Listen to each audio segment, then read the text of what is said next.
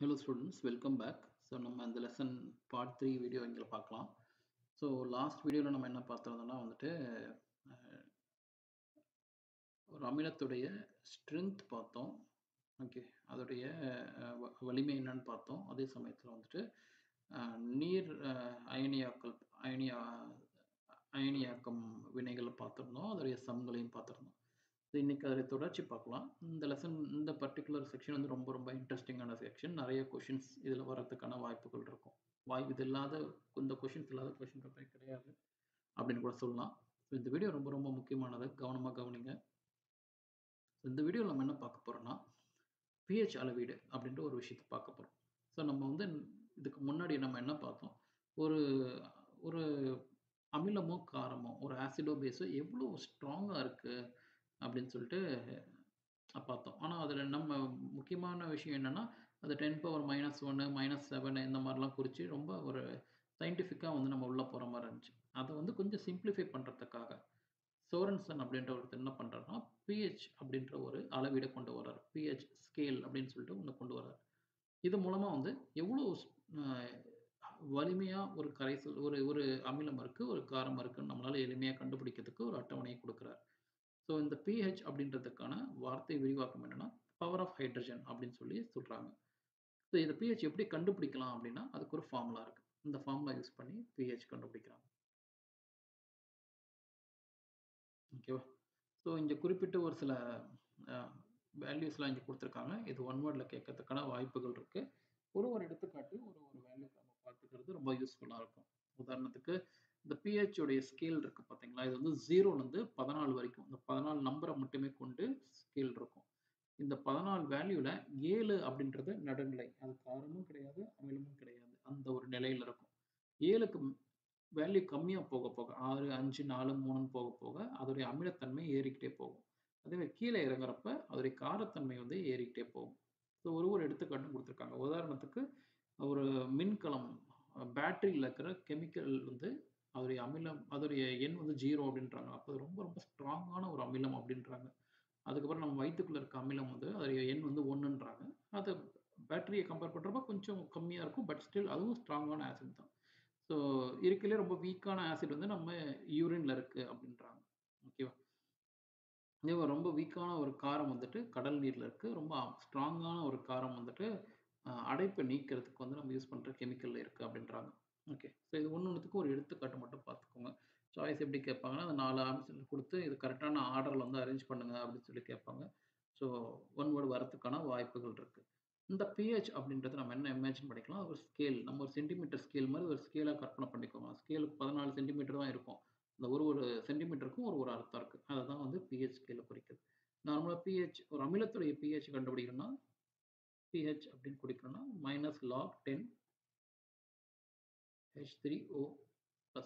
So இது pH என்பது அமிலத்த குறிக்குது. பவர் ஆஃப் ஹைட்ரஜன குறிக்குது. இது H3O+ம் அமிலத்துடைய ஒரு இண்டிகேட்டர் தான். இதே காரத்த கண்டுபிடிக்கணும்னா நம்ம என்ன பண்ணணும்? POH -log10 OH- அப்படின்ட்டு. இந்த லாக் உடைய வேல்யூஸ்லாம் ரொம்ப முக்கியம். இது எப்படி கண்டுபிடிக்குதுன்னு அப்புறமா சொல்றேன் நான் உங்களுக்கு. ஸோ இந்த டெஃபினிஷன் இங்க இருக்கு. pH என்பது அக்கரைசலில் உள்ள ஹைட்ரோனியம் அயனிகளின் மோலார் செறிவின் 10ன் அடிப்படையாக கொண்ட எதிர்க்குறி மடக்கை மதிப்புகள் என வரையறுக்கப்படுகிறது. இந்த டெஃபினிஷன் என்ன எழுதியிருக்கு அதான் டெஃபினிஷனா குடுத்துருக்காங்க. pH என்பது அந்த கரைசலில் உள்ள ஹைட்ரோனியம் அயனிகள். அந்த ஹைட்ரோனியம் அயனி தான் இந்த அயனி. ஓகே. அதோடைய செறிவின் 10ஐ அடிப்படையாகக் கொண்ட எதிர்க்குறி மடக்கை, எதிர்க்குறி இங்க இருக்கு, மடக்கை இங்க இருக்கு. ஸோ நம்ம இங்கிலீஷ்ல சொல்றப்ப, அ அதுல இருக்கிற ஹைட்ரோனியம் அயான் இல்லனா ஹைட்ரஜன் அயானுடைய அ லாக் பேஸ் 10 நெகட்டிவ் வேல்யூ தான் வந்து பிஹெச் அப்படின்னு சொல்லி சொல்றாங்க. ஓகே. ஸோ தமிழ்ல மறுபடியும் சொல்றப்ப, அதுல இருக்கிற ஹைட்ரோனியம் அயான் எல்லாம் வந்து அந்த இருக்கிற ஆசிடுடைய 10ன் அடிப்படையாகக் கொண்ட எதிர்க்குறி மடக்கை அப்படின்னு சொல்லி சொல்றாங்க. மடக்கைன்னா லாக் அப்படின்னு சொல்லுவோம். அதுதான் வந்து காரத்துக்கும். ஸோ வந்துட்டு உதாரணத்துக்கு நம்ம இன்னைக்கு பார்த்தீங்கன்னா, நீருடைய ஒரு சுத்தமான ஒரு நீர் 25 டிகிரி டெம்பரேச்சர்ல என்ன வேல்யூ நம்ம பார்த்தோம் போன வீடியோல 1 × 10⁻⁻7 இந்த வேல்யூ நம்ம எடுத்து போட்டு இங்க சால்வ் பண்ணோம்னு வச்சுக்கோயேன். minus log 10 இந்த H3O ப்ளஸ்க்கு பதிலாக வந்து நான் அந்த வேல்யூவே எடுத்து போடுறேன். 1 into 10 power minus 7 equal to pH. இப்போ log இந்த மாதிரி மடக்கையில் ஒரு கான்செப்ட் என்னன்னா, உள்ள மல்டிப்ளிகேஷன் இருந்துச்சுன்னா நம்ம அந்த வேல்யூவை ஆட் பண்ணணும்னு அர்த்தம். ஸோ இப்போ இது என்ன ஆகிடும், மைனஸ் லாக் 10 1, இந்த மைனஸ் வெளியில் வச்சுக்கோங்க இப்போதைக்கு, ப்ளஸ் லாக் 10 10 பவர் மைனஸ் 7. ஓகேவா? ஸோ இப்போ இதில் பார்த்தீங்கன்னா என்ன ஆகும்னா, மைனஸ் லாக் 1ஓட வேல்யூ எப்பயுமே 0 தான். ஓகேவா?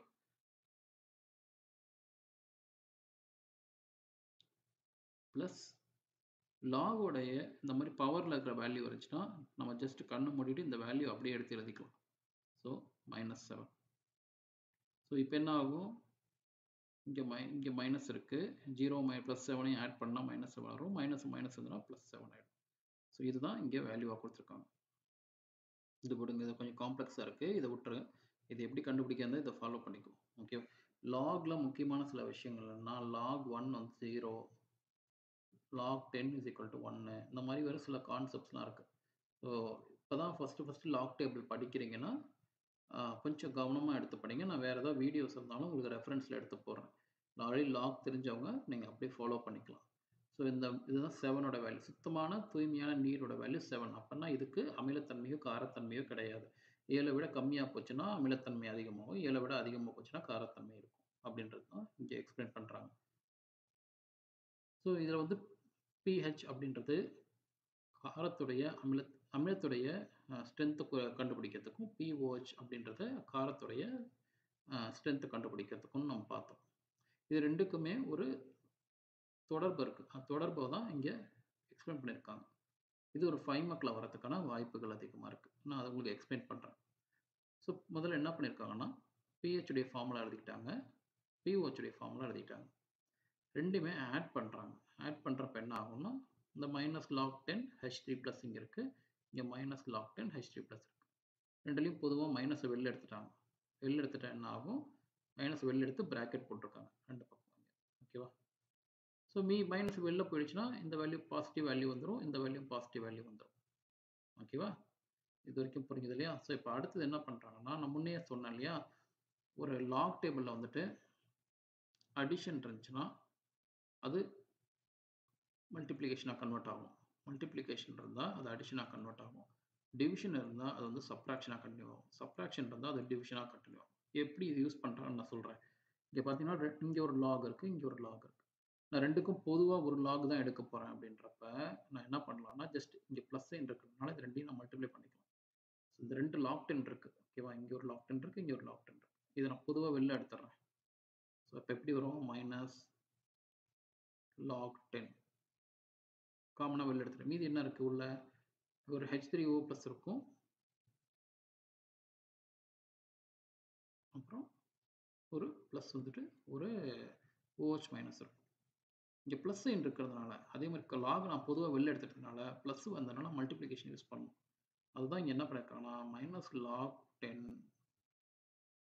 H3O ப்ளஸ் OH மைனஸ்னு எழுதியிருக்காங்க.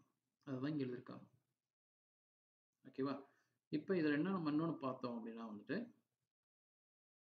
எப்பப்பெல்லாம் வந்துட்டு ஓகே, ஸோ இதில் வந்து இந்த ரெண்டு வேல்யூ மட்டும் கவனமாக பாருங்கள்.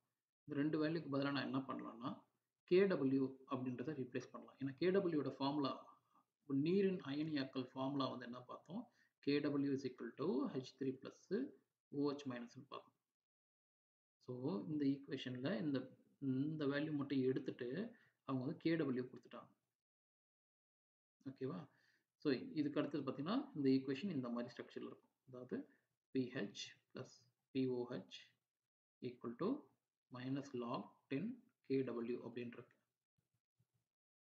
ஓகேவா? இதை பார்க்கறதுக்கு நமக்கு என்ன மாதிரி இருக்கு formula, pH is equal to minus log 10 H3O plus மாதிரி இருக்கா? இதை பார்க்குறோமா, இது எதுவும் ஒரே மாதிரி தான் இருக்குது பார்க்கறதுக்கு. ஏன்னா இங்கே மைனஸ் லாக் 10 இருக்குது, இங்கே மைனஸ் லாக் 10 இருக்குது. இங்கே H3O ப்ளஸ் இருக்குது, இங்கே KW இருக்குது, அவ்வளோதான். ஓகேவா?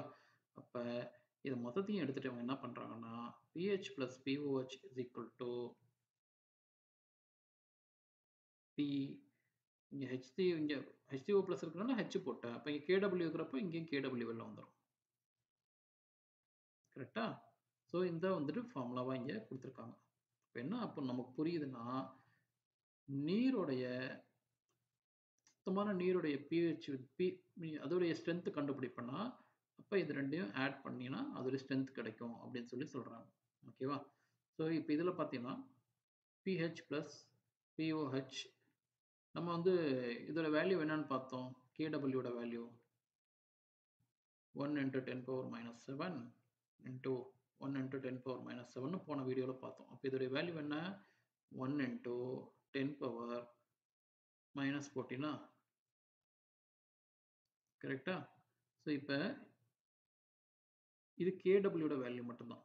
ஓகே எனக்கு PKW இருக்கு. pH அப்படின்றதுனால என்ன ஆகும்?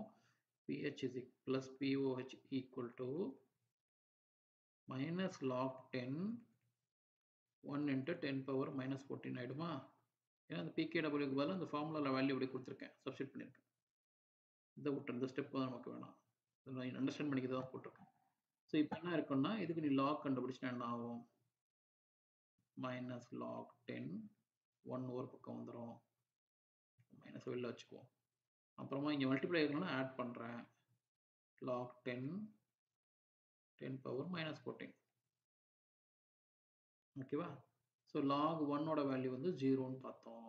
இந்த பவர்ல இருந்துச்சுன்னா, அந்த பவர்ல என்ன வேல்யூ இருக்கோ அதை அப்படியே எடுத்து எழுதிக்கோன்னு சொல்லி பார்த்தோம். அப்போ மைனஸ் 14 மைனஸ் மைனஸ் இருந்துச்சுன்னா பிளஸ் 14 ஒரு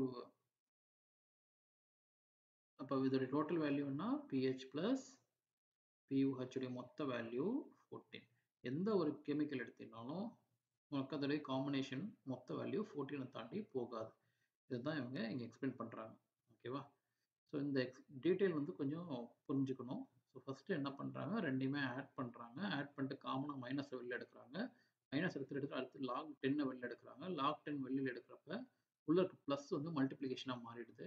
அதனால வேல்யூ வந்துருச்சு. இப்போ இதை பார்க்குறப்ப நமக்கு KW ஓட ஃபார்முலா மாதிரி இருக்கிறதுனால PKW போட்டாங்க. அதுக்கப்புறம் என்ன பண்றாங்க? KW ஓட வேல்யூ நமக்கு already 1 into 10 power minus 7 into 1 into 10 power minus 7 அது 1 into 10 power 14 minus 14 தெரியும். அதை எடுத்து சப்ஸ்டிட் பண்ணி 14 அதோடைய டோட்டல் வேல்யூ கண்டுபிடிக்கிறாங்க. இது எப்படி கேட்பாங்கன்னா, ஒரு ஈக்குவேஷன் ஒரு சம்ல வந்துட்டு pH கொடுத்துட்டேன். எனக்கு pOH கண்டுபிடி அப்படின்னாங்கன்னா, ஜஸ்ட் இந்த ஈக்குவேஷனை எழுதிட்டு ஃபார் எக்ஸாம்பிள் pH 8ன்னு வச்சுக்கோங்க. 8 plus pOH is equal to 14. அப்போ pOH உடைய வேல்யூ என்ன? 14 minus 8 equal to 6. இது மாதிரி எளிமையாக கண்டுபிடிக்கிறதுக்கும் நம்மளால முடியும். அதாவது ஒரு சம்ல pH கொடுத்து pOH கண்டுபிடிங்கன்னு கேட்டாங்கன்னா. ஓகேவா? ஸோ உதாரணத்துக்கு இங்கே ஒரு எக்ஸாம்பிள் பாருங்க. 0.001 மோல் கரைசலின் pH மதிப்பை கணக்கிடுங்கன்றாங்க. இது முதல்ல நம்ம பவர்ல மாற்றணும் அந்த வேல்யூவை. ஸோ எத்தனை டெசிமல் இருக்கு? 1 2 1 2 3 3 டெசிமல் 3 இடத்து தள்ளி டெசிமல் புள்ளி இருக்கு. அப்போ நம்ம எழுதுறப்ப என்னன்னா 1 into 10 power minus 3 அப்படின்னு வரும். 10 power minus 3 நீ மல்டிப்ளை பண்ணணும்னு வச்சுக்கோயேன், என்ன வரும்? 10 power minus 1 உடைய value 10 power minus 3 10 power minus 1 10 power minus 1 10 power minus 1 எழுதலாம். 10 power minus 1னா 0.1 0.1 0.1 இந்த மூணையும் பெருக்கினீங்கன்னா உனக்கு இந்த வேல்யூ வந்துடும். ஓகேவா? ஸோ இதுக்கு நீ கண்டுபிடிக்கிறப்ப மறுபடியும் என்ன பண்ணணும்? இந்த ஃபார்முலாக்குள்ள எடுத்து இந்த H3O+க்கு பதிலாக இந்த வேல்யூ சப்ஸ்டிட்யூட் பண்ணியிருக்காங்க இங்கே. ஸோ கண்டுபிடிக்கிறப்ப நான் என்ன சொன்னேன்? பவரில் என்ன வேல்யூ இருக்கோ அந்த வேல்யூ அப்படியே எடுத்துக்கோன்னேன். வெளியில் ஒரு மைனஸ் இருக்கு. So minus minus 3 equal to 3 அப்படின்னு சொல்லிட்டு ஆன்சர் வரும். ஓகேவா? ஸோ இதில் முக்கியமாக இன்னொரு விஷயம் பார்க்க ரொம்ப ரொம்ப இம்பார்ட்டண்ட்டான ஒரு க்ளூ இந்த லெசனில், அது இந்த பர்டிகுலர் வீடியோவில் இது மிஸ் பண்ணிட்டோன்னா இதில் எந்த சம்மும் நம்மளால் போட முடியும். ரொம்ப ரொம்ப முக்கியமான க்ளூ. ஒரு அமிலத்தின் இல்லை காரத்தின் செறிவு வந்து 10 power minus 6 விட கம்மியாக இருந்துச்சுன்னா, அது 10 power minus 7ஆவோ minus 8ஆவோ minus 9ஆவோ 10 power minus 6 விட குறைவா இருந்துச்சுன்னா, அப்ப அந்த அமிலத்தை ஏதோ நீர்ல மிக்ஸ் பண்ற பார்த்தியா, அதோடைய செறிவையும் கணக்குல எடுத்துக்கணும் அப்படின்னு சொல்றாங்க. பொதுவா நீரோட செறிவை நமக்கு என்ன வச்சிருக்கோம்? 10 power minus 7. ஓகேவா? நீர்ல இருக்கிற அமிலத்தோட செறிவு. அந்த வேல்யூ எடுத்துக்கணும்ன்றாங்க. அது என்ன அர்த்தம்ன்றதை நான் அடுத்த சம்ல போட்டு காட்டுறேன் உனக்கு. ஸோ இந்த எடுத்துக்காட்டு பார்த்தீங்கன்னா 10⁻⁷ mHCl இன் pH மதிப்பை காண. ஸோ இந்த வேல்யூக்கு நீ pH வேல்யூ கண்டுபிடிக்கணும். நம்ம முன்னே என்ன பார்த்தோம் 10⁻⁶ விட சின்ன நம்பர் எதா இருந்தாலுமே நீருடைய அமிலத்தன்மையும் எடுத்துக்கணும்னு சொன்னோம். ஸோ இங்கே 10⁻⁷ இருக்கு. ஸோ -7 தான் சின்ன நம்பர். ஸோ இப்போ எடுத்து என்ன பண்ணுறோன்னா இங்கே பாரு அந்த ஃபார்முலாவை லைட்டாக டியூன் பண்ணுறோம். என்னன்னா நார்மலா இந்த ஃபார்முலாவை டைரக்ட்டா யூஸ் பண்ணுவோம். ஓகேவா? பட் ஒரு கண்டிஷன் என்னன்னா, இந்த 10⁻⁶ விட 10⁻⁷ சின்ன நம்பர் அப்படின்றதுனால, நீரோட அமிலத்தையும், இந்த அமிலத்தோடைய செறிவையும் சேர்த்து நம்ம ஒரு வேல்யூவா எடுத்துக்கணும். அப்ப நீரோட செறிவு நீரோட எவ்வளோ பார்த்தோம்? 10⁻1 × 10⁻7 பார்த்தோமா? அது ஒரு பக்கம் வச்சுக்கோ.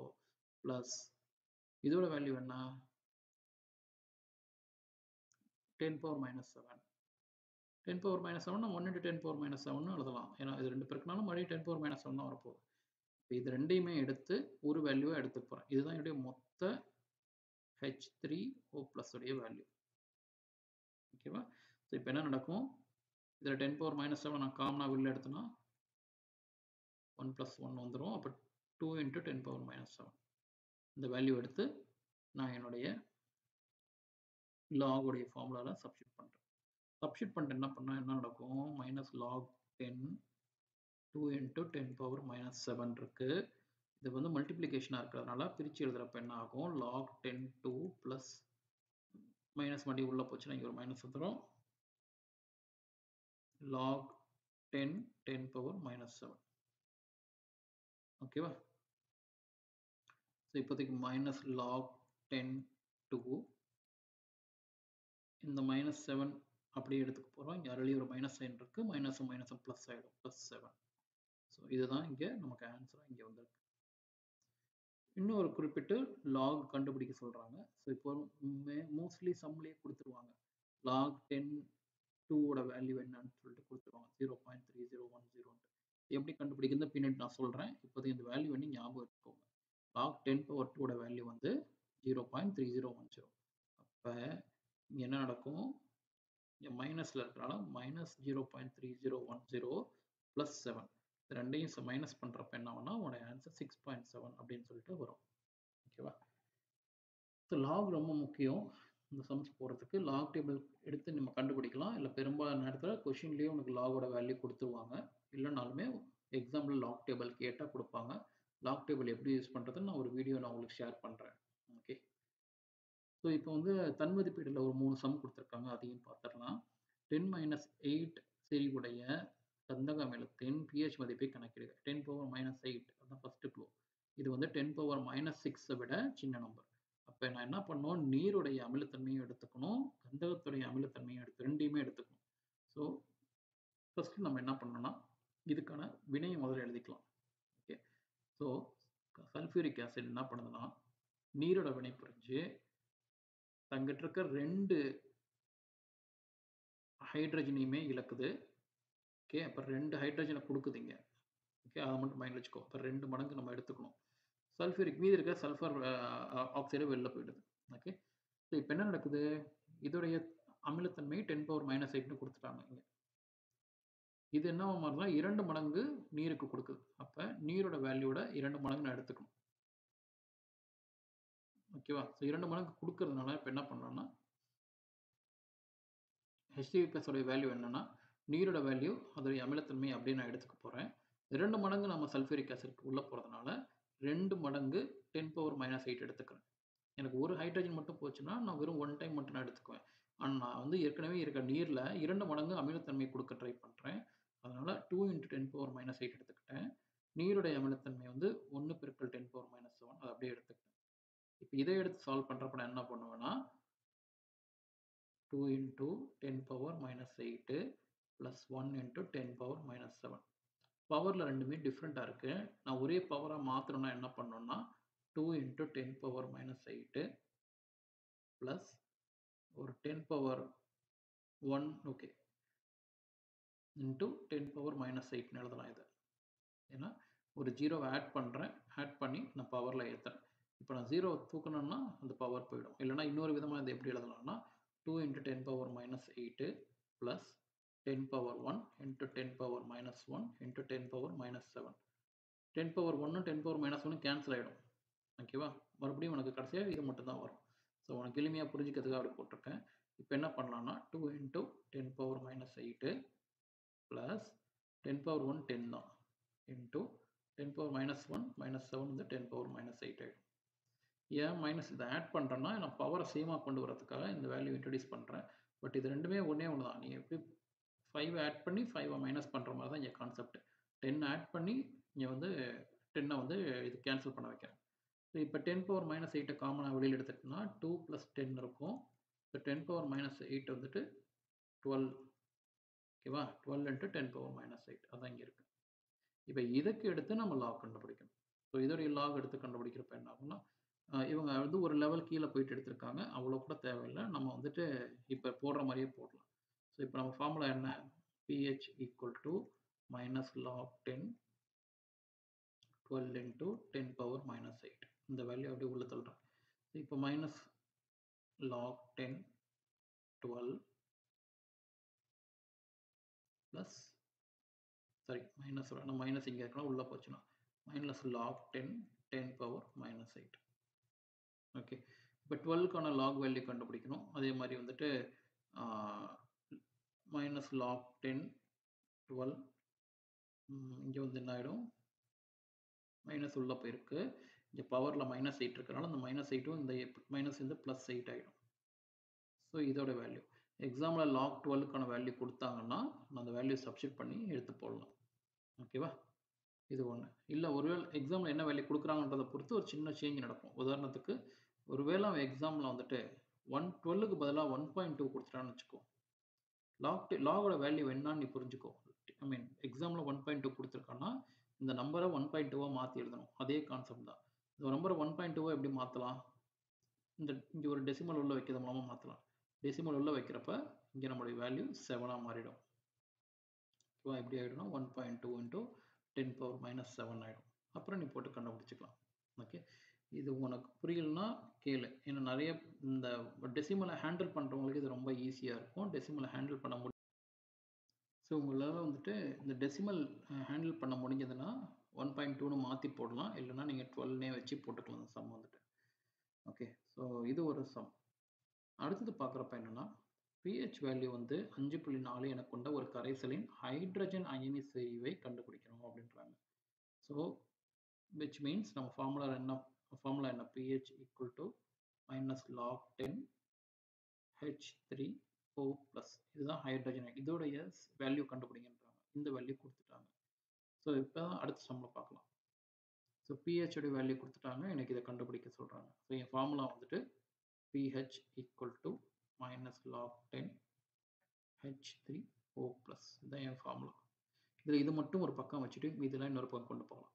லாகை வந்துட்டு இங்கே நான் தூக்கணும்னா இந்த பக்கத்தில் நான் ஆன்டி லாக்னு ஒரு கான்செப்டை கொண்டு வரணும். Anti lock pH equal to minus H3O plus. மைனஸ்க்கு நான் அந்த பக்கம் கொண்டு போயிடுறேன். எனக்கு வெறும் H3O plus மட்டும் தானே வேணும். H3O plus equal to anti-log of minus pH. இதை நம்ம கண்டுபிடிக்கணும். அப்போ anti-log of minus 5.4 இதோடைய வேல்யூ நான் கண்டுபிடிக்க போகிறேன். ஓகே, ஸோ ஃபர்ஸ்ட் ஸ்டெப் அப்படின்றது என்னன்னா இந்த வேல்யூ நம்ம ரெண்டாக பிரிக்கணும். ஓகே, ஸோ டெசிமல் வர்ற ஒரு செக்ஷனாகவும் டெசிமல் இல்லாத ஒரு செக்ஷனாகவும். ஸோ நம்ம இதுக்கு வந்துட்டு ஆன்டிலாக் கண்டுபிடிக்கணும். Anti-lock of minus 5.4. ஸோ இந்த ஆன்டிலாக் கண்டுபிடிக்கிறது நான் எப்படின்னு உங்களுக்கு சொல்லித்தரேன். குறிப்பிட்டு சொல்லணும்னா இங்கே நெகட்டிவ் சைன் இருக்கு. நெகட்டிவ் சைன் இருக்கிறப்போ ஒரு ஸ்பெசிஃபிக்கான வேல தான் ஆன்டிலாக் கண்டுபிடிக்கணும். ஆன்டிலாக் இப்போ வந்துட்டு anti-lock of minus 5.4. So first step என்ன பண்ணணும்? இந்த நம்பர் ரெண்டாக பிரிக்கலாம். இன்ஃபேக்ட் மூணாக பிரிக்கலாம். minus 5.4. ஓகே, ஸோ ஃபர்ஸ்ட் வந்துட்டு இந்த 5 இருக்கு பார்த்தீங்களா, அதோட ஒரு 1 ஆட் பண்ணிக்கலாம். இந்த -1 அப்படியே இருக்கட்டும். இந்த 0.4 இருக்கு இல்லைங்களா? அத 1 வச்சு மைனஸ் பண்ணுங்க. ஸோ 1ல 0.4 போயிடுச்சுன்னா, மீதி நமக்கு 0.6 இருக்கும். ஓகே. கிளியரா? ஸோ இங்க நான் என்ன பண்ணணும்னா, ஓகே 1 வச்சிருக்கேன். இந்த 1யும் 0.4யும் மைனஸ் பண்ண போறேன். ஓகே. ஸோ இந்த மைனஸ் அப்படியே போட்டுக்கோங்க. 5யும் 1 ஆட் பண்ணப்ப 6 ஆயிடுச்சு.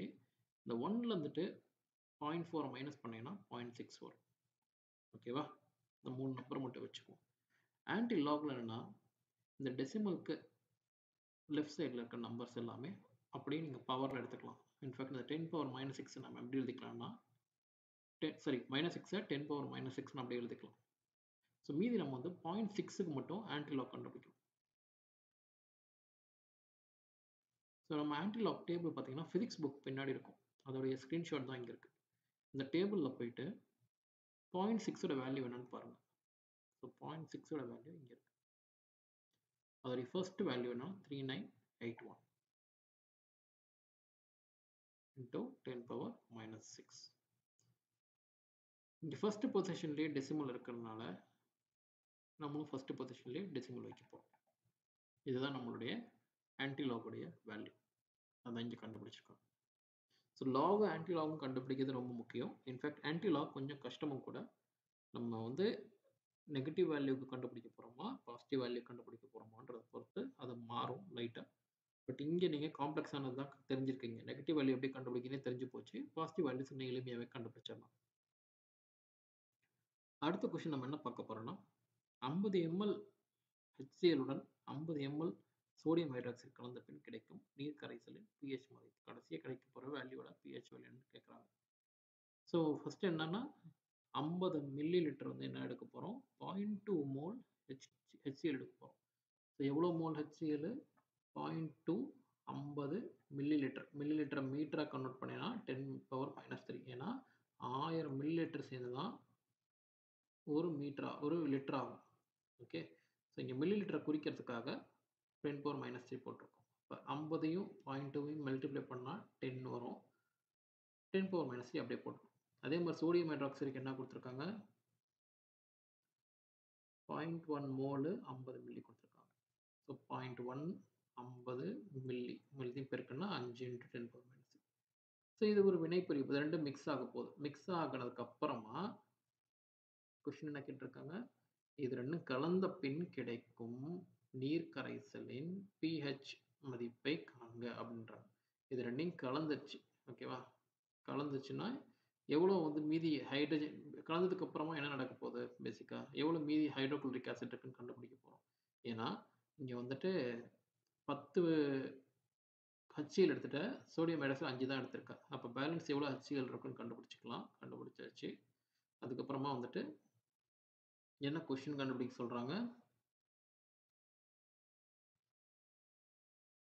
கடைசியா கிடைக்கிற அந்த நீர் கரைசலுடைய pH வேல்யூ எவ்வளோன்னு கண்டுபிடிக்க சொல்றாங்க. ஸோ நம்ம முதல்ல வந்து பேலன்ஸ் எவ்வளோ வந்து நமக்கு HCl இருக்கோ அந்த வேல்யூ எடுத்து எழுதிட்டு, எவ்வளோ லிட்டர்ல எவ்வளோ மில்லி லிட்டர் தண்ணியில லிக்விட்ல கலக்கிறோமோ அதையும் வச்சு டிவைட் பண்றோம். டிவைட் பண்றப்ப நமக்கு எவ்வளோ எவ்வளோ அமிலங்கள் மீதி இருக்குன்ற வேல்யூ நம்மளுக்கு கிடைச்சிரும். அந்த வேல்யூக்கு நான் pH கண்டுபிடிக்கிறேன். ஸோ pH கண்டுபிடிக்கிறப்ப அகைன் இந்த மல்டிப்ளிகேஷன் இருக்கனால ப்ளஸ்ன்னு மாறிடும். -log5 வந்துட்டு நமக்கு அப்படியே வந்துரும். இந்த log 10 பவர் -2 வந்து 2 ஆயிடும். log5 ஓட வேல்யூ வந்து 0.6990. இது எப்படி கண்டுபிடிக்கிறதுன்னு நான் இன்னொரு வீடியோல போடுறேன். ஸோ இந்த மூலமா வந்துட்டு நம்ம வேல்யூ கண்டுபிடிக்க முடியும். ஓகே. இந்த 3 சம்மும் ரொம்ப குரூஷியல் தான். 3 சம்மும் நல்லா பார்த்துக்கோங்க. இதை பேஸ் பண்ணி கொஸ்டின்ஸ் வரும் நமக்கு. ஓகே. மீண்டும் அடுத்த வீடியோல சந்திக்கலாம். Thank you. உங்களுக்கு புரியலன்னா எனக்கு